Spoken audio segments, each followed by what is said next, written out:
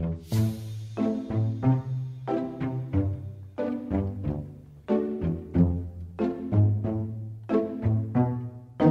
you're trying to get across town, and the bus is late. You check the road. You check the road again.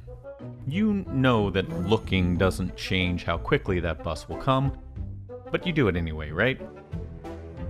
Maybe that's because uncertainty has a powerful influence on us. It can control what we pay attention to. It's hard to think about anything else when you're thinking about that bus. Scientists at Columbia's Zuckerman Institute wanted to better understand exactly how uncertainty impacts the brain. So they set up an experiment. They showed animals symbols on a screen, and those symbols predicted treats.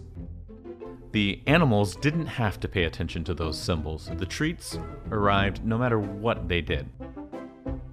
But, just like you, waiting on that bus, the animals looked. They were powerfully affected by uncertainty. Now, the scientists made some symbols better predictors of treats than others, and they saw that when the future was more uncertain, some cells reacted. Brain activity changed. Signals seemed to be traveling toward the front of the brain. So what does this mean? Well, it suggests that uncertainty puts the brain in a state of expectation.